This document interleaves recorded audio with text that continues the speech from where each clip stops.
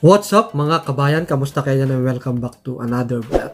Pag-uusapan po natin ang tungkol naman sa mga buntis na miyembro ng SSS. So napakahalaga po itong malaman ng mga buntis kung ano nga ba ang requirements para ma-avail ang maternity benefits sa SSS. So sabi dito, the maternity benefit is offered only for female members. A member is qualified to avail of this benefit if may condition po. Hindi basta-basta na member ka lang at babae na nabuntis is mag-avail ka na ng maternity benefits. May condition syempre. Sabi dito, she must pay at least 3 monthly contributions within 12-month period immediately preceding the semester of her childbirth or miscarriage. So bago pa man siya manganak or bago man nakunan is nakapaghulog na siya within the period of 12 months ng 3 monthly contributions in a 12-month period. So yun po ang isang conditions na para ma-qualify ka na mag-claim ng SSS. Number 2, sabi dito, she has given the required notification of her pregnancy to SSS through her employer if employed. So ulitin ko po, pag employed po kayo at nabuntis po kayo, di siyempre magpa-file kayo ng maternity benefits sa SSS. Sabi niya dito, she has given the required notification of her pregnancy to SSS through her employer, if employed. So, ibig sabihin, through the employer, yung employer ang magre-report na buntis, yung employed nila na si employee na buntis para at least, para sa requirements sa maternity benefits. Paano naman yung mga voluntary or self-employed? So, ito po naman sa kanila.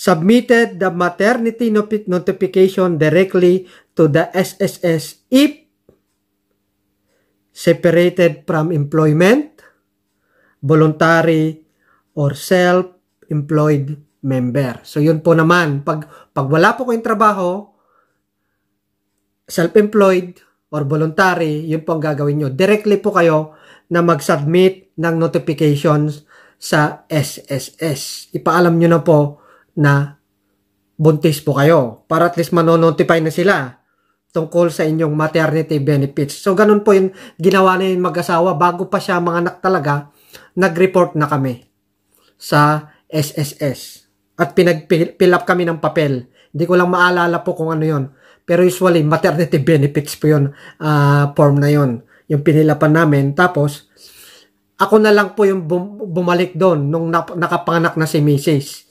Kasi ipinasa ko naman yung bill ng ospital nung nanganak na siya. Doon nila binase.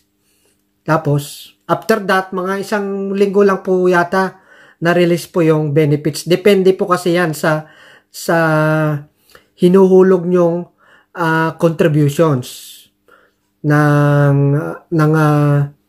para maka-avail ng maternity benefits.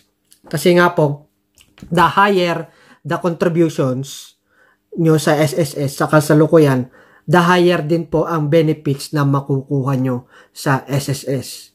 Pero yung asawa ko noon, nung nag-file po kami, is ang hinulog po yata namin noon is 440 lang po.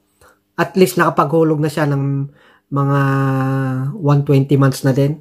So talagang pasok na po siya sa requirements ng SSS. Pero ang dumating po na cheque sa amin is worth 8,000. So, hindi masakit.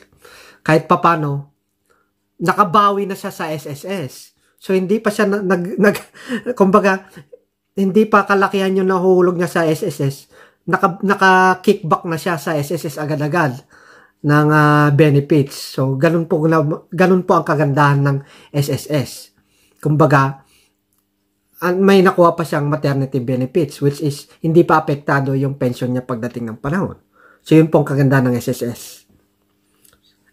yung mga nabanggit ko po, yun po yung qualifying conditions. Paano naman yung mag-apply? Sabi. So, siyempre, tatanungin nyo, paano naman yung mag-apply? So, sinagot ko na kanina sa inyo. So, usually, pag yung employed nga po kayo, ino-notify nyo yung employer nyo para sila yung mag-inform sa SSS para sa inyong maternity benefits na makukuha.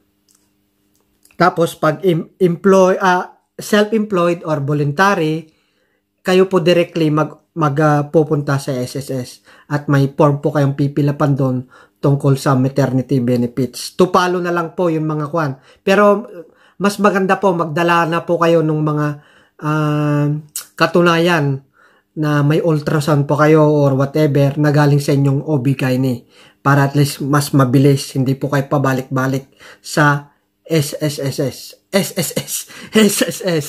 So, para hindi po kayo pabalik-balik kasi mahirap naman po yung pabalik-balik, di ba? Lalong-lalo na ngayon.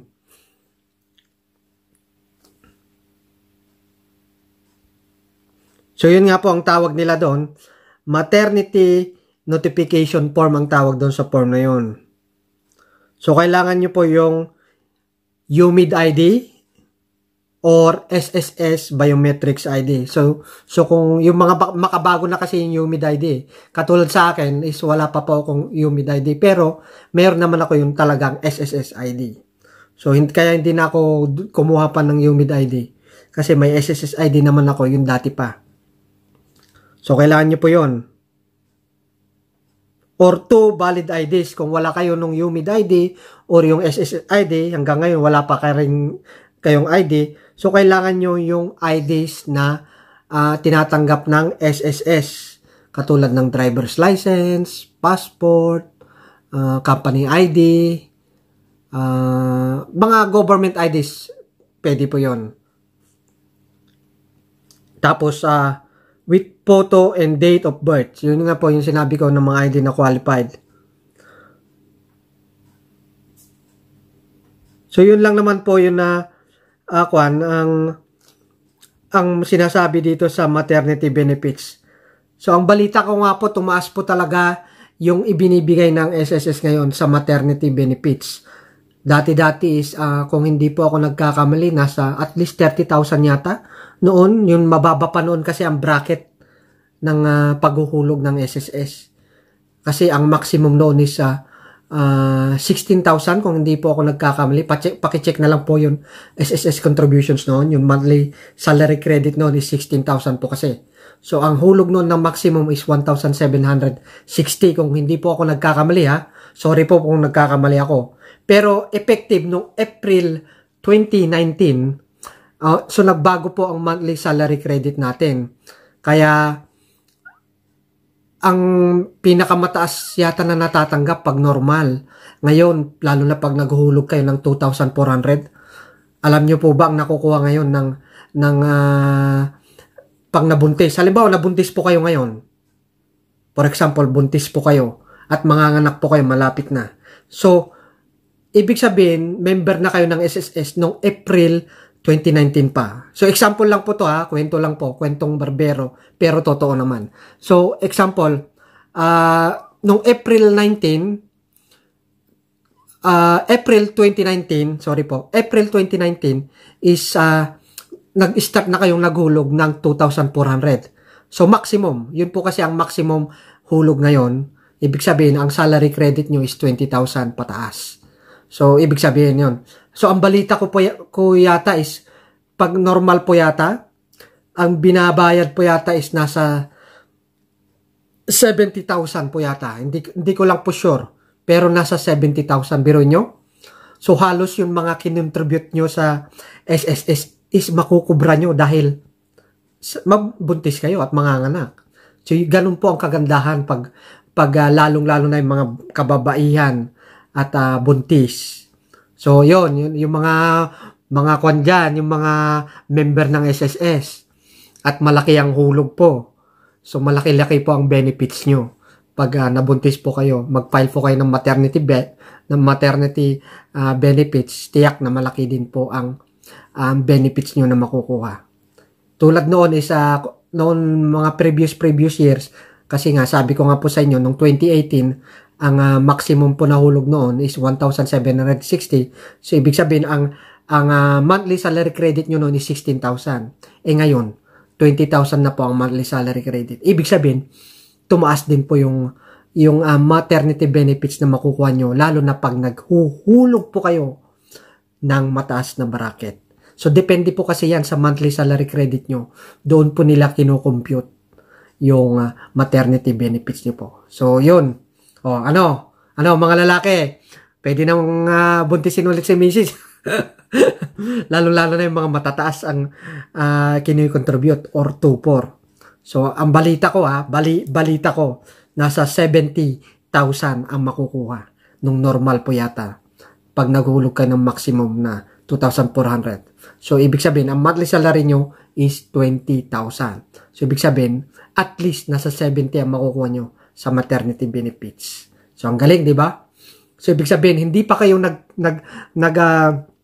nakaabot ng 60 years old, pero yung mga asawa nyong nabuntis nyo is makakakobra na ng malaki-laking benefits, lalo na pag malaki yung naghulog.